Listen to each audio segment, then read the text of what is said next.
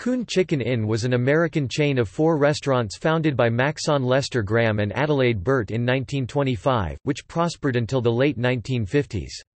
The restaurant's name contains the word "coon", considered an ethnic slur, and the trademarks and entrances of the restaurants were designed to look like a smiling blackface caricature of an African American porter.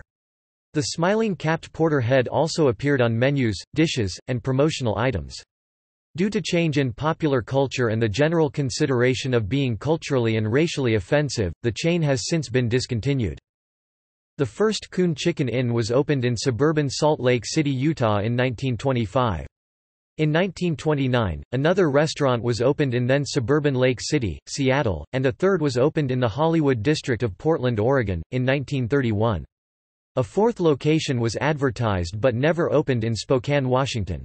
Later, a cabaret, orchestra, and catering were added to the Seattle and Salt Lake restaurants.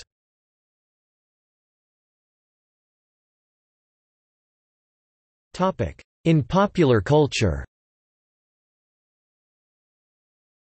a fake advertisement for the restaurant is shown in the 2004 mockumentary CSA, The Confederate States of America, where it is depicted as being successful in a fictional timeline where the Confederacy defeats and annexes the United States in 1864 with the help of the United Kingdom and France.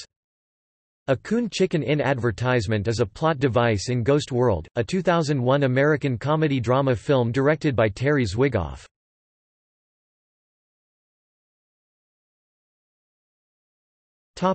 See also: Sambo's restaurant chain, List of chicken restaurants.